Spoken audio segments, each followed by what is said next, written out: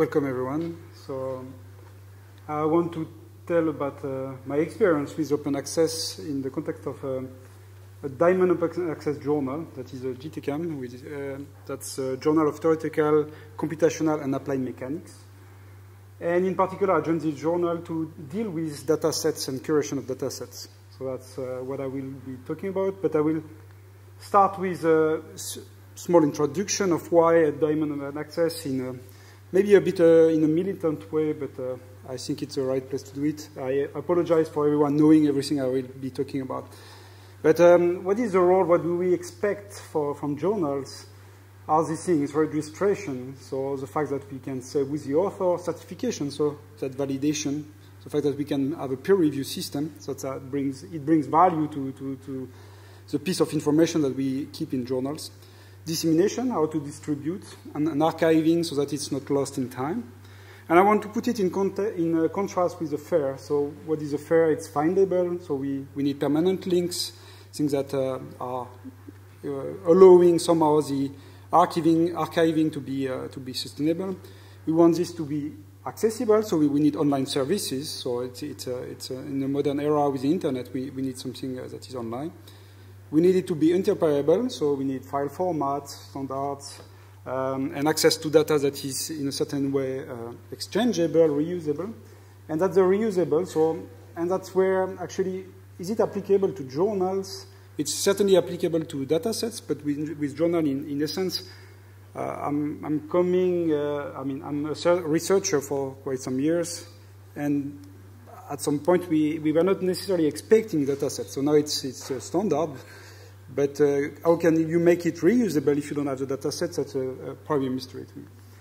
Okay, so I still want to do a little history of things so that we know where we're coming from, so that I can explain a little bit where we are now. Okay, so these are two citations advocating for this.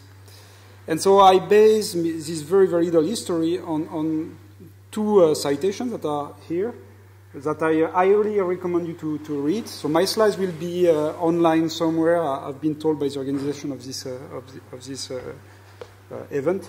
So you will be able to click, but please read them if you're interested. And the history starts with basically the university presses and that are quite old age, and also the copyright. So you might notice that the copyright and how we function in the way copyrights are organized is quite recent, actually. And then after the World War II, we were having a lot of money that amounted to, I'm going very fast and propose, but here the thing is that we have the creation of a lot of thematic journals. And so that's correlated to some author by the fact that we had a lot of money appearing at that point. And so because we have a lot of journals, we also have the impact factor that is appearing. And the rise of the journal subscription creates a crisis, so that we have to find a solution. So it leads to the creation of the now to become archive. And because we have some more subscription rise, we have some more problems. Okay, so that's where the advent of open access appears. Here again, it's something I go very fast, but you can see that the APC system is appearing in 2000 already, and that nowadays we are right into it, and that we have strategies from the Swiss universities and the national Swiss plan about open access. We also have very recently the fact that UNESCO Diamond Open Access Global Alliance was created, and so that's a big signal where Diamond Open Access could be something that is good for the society.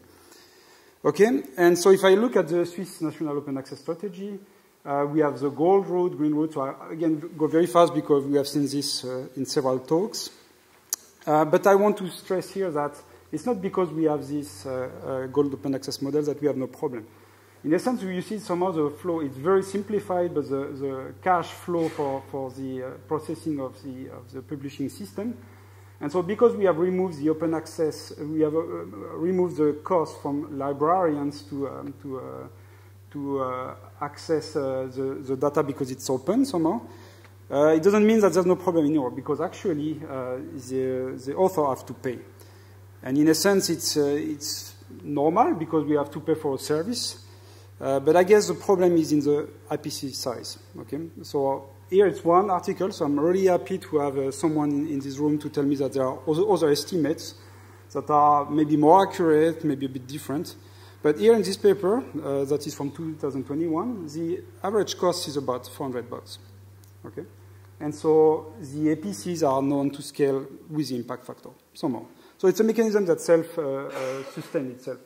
Okay, so but here we can see that largest APC, so that's again an extract from 2000. We don't have the date here, but it's an extract from 2022. Sorry, it's here, and we see that well, if you compare to $400, I mean, at least we could expect a bit transparency about this. Okay, but again, I'm basing my argument on someone else's work, so I'm happy to be refined. I'm just saying, okay, and we have seen a talk from other countries, from South America, and we see that it's a problem to have such APCs. Okay?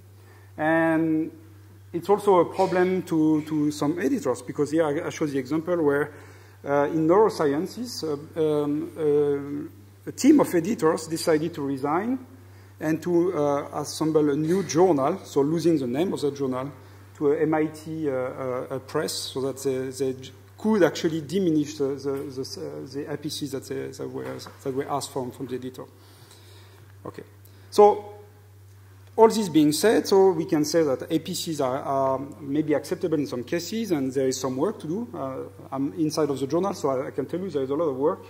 But I will present the Diamond Open Access alternative here, and in particular the GTCAM. So what is Diamond Open Access? It's a journal where you have no fees for the reader or the author. On top of it, we have clubbed together this with the concept of overlay journals. Well, so what is an overlay journal? So we use already freely available online text. So we use repositories like HEL in the case of the GTCAM. It could be archive also, or any repository that is public. It could be InfoScience at EPFL. It doesn't really matter, because what the journal will bring is the fact that it adds a review system on top of a repository. Okay, and what we gain is that we have an editorial process that is entirely controlled by us. So we do exactly what we want, up to the copy editing. It comes with responsibilities, and therefore we have work, right? We do the copy editing, and it doesn't mean nothing to do the copy editing. And we probably will not scale. We are not a big journal, so I'm happy also to discuss this and strategies on how to scale. So there are limitations, but still we are happy with the freedom that we get. Okay, so we also can do this because of the support from basically the French government through the CDSC, which is basically an instance of the CNRS in RIA. Okay, and we deal with a wide spectrum of thematics. We publish open reviews, and we include data sets. Okay, so how does it go for the publication? That's simple, and I will again go very fast. The author submits a paper somewhere on the repository. Okay, it's emitting a preprint. Okay, that is version 1. That goes to the editor and then to the reviewers in the most classical way that you can imagine. And then, if there are some reviews, we might emit a second preprint, also published at the moment we proceed through the steps. And finally, when we are happy, the GTCAM will edit and do the copy editing. We will publish the review, and we will be sure that we publish also the links to the software and the version of the software that are used and the data sets. Okay, so the problematic that we see that is important is something that has been referred to before also. Yeah, is the fact that we have the metrics that are we're not indexed basically, and so we have a lot of reluctant authors that fear for the impact to submit there. On the other hand, if we take these metrics, they are somehow trying, or they have a huge incentive to increase the number of publications. And it's opposite to the DORA or COARA assessments. So probably it's something that we who not pay. So I will speak a little bit, very, very quickly about data sets, because I said, so the journal policies of the data sets could be classified. For example, I picked this classification in Springer. So you have type 1 to 4, where the type 4 is the most restrictive, where you want to publish everything. And it's a journal in computational mechanics, so we actually should be able to produce everything. So the simulation inputs, the simulations themselves, version, and everything. And how other editors deal with this problem? They are actually making new journals. That's logical because they want probably to have APCs on them. And so they have journals that are reviewing the data sets. And I think that's probably not so good idea. And I want to advocate for the fact that we should put them together. So it makes sense that a review of the paper and data sets should be clubbed together. And my personal belief is that the editors should play a role. This is a curation policy, not very interesting. We are obviously very open. And as has been said before, it's not so interesting to have a policy if you have no mechanisms to enforce it. And that's our project. So the dissemination of computational solid mechanics. That's a project that's got funded thanks to the ORD mechanism by the HEP Vaud. And we have developed a software that is capable of doing the curation of data sets. Yeah. And so maybe because I'm in a rush, what we develop is somehow like an overlay for data sets. Okay? So it's something that allows you to launch your curation system and your routines on top of a data set that has been submitted by an author, to be able to have a review system, an automatic set of checks to edit the metadata, and so on and so forth. On the slides that you might get, again, from the organization of this event, you will be able to see an example. An anecdote I can say about this one, which is very good, that this is a data set from experimental value that we have packaged and curated in such a way that a numerician like me could use it and run a simulation starting from this experimental thing. And even the author saw the huge values that there is in this. They get automatically a data set on Zenodo, a data set on Renku with a Jupyter Lab that is attached to it, so they can start to play. So reusability is inherent in the system, and therefore they can advance. Okay, I know probably I'm. So that's how much time do you have? None, right? Nothing. Okay.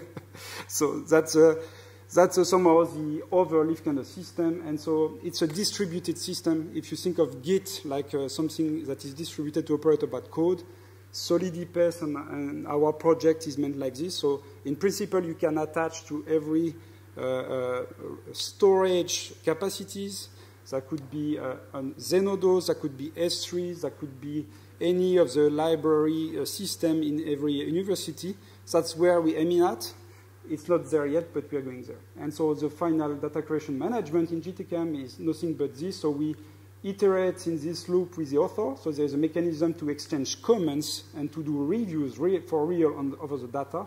And once we're ready, we emit exports to Renku, thanks to the SDSC, and to Zenodo for archiving over long term. As a conclusion, yeah, open access problematic. Public money should be a public, lead to public good. Okay. Yeah. No, there's no battery anymore. Okay. So no fees to author or reader is good. We have the freedom to choose what is the driving force in our journal. So I think it's immense value.